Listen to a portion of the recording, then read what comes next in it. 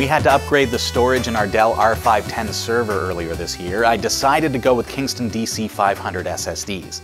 They've got a killer warranty, and the specs make it clear that they're going to breathe new life into this old machine. I ran some FIO tests, and the performance increase that those bring over the old spinning drives is insane. I mean, the random read IOPS alone, 180 times faster. So it was time to install them, and I bought 8 2.5-inch to 3.5-inch adapters that'll match up nicely with the server's backplane since the Dell trays only support 3.5-inch drives. Firing up the server with the SSDs and all appears to work great, but all the drives are flashing an amber light.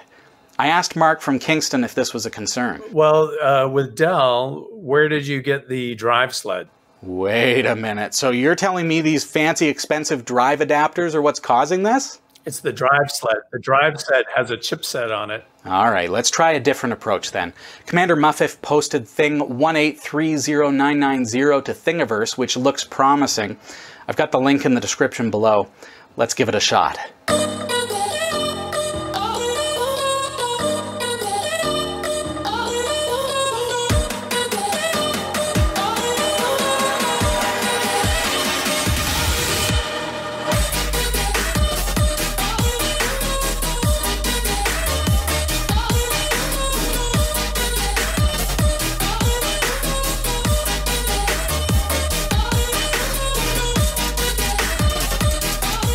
Success! The Kingston DC500's connected directly to the backplane using 3D printed adapters did the trick. This is another testament to the cost savings of owning a 3D printer. Now, I paid $16 each for these adapters. The ones I printed myself, these worked better.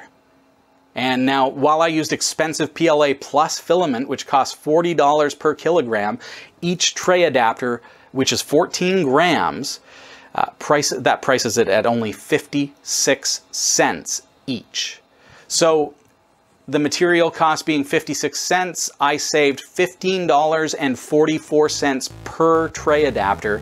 That's a grand total of $123.52 saved to print 8 adapters myself. If I did that just 2 more times, I've already offset the upfront expense of buying my 3D printer in savings alone. Hey, thanks for watching. Remember to subscribe to us on YouTube, give this video a like, and click that bell to be notified when we release new videos. Check us out on Patreon for exclusive behind the scenes and early access to our videos, and I'll catch you next time.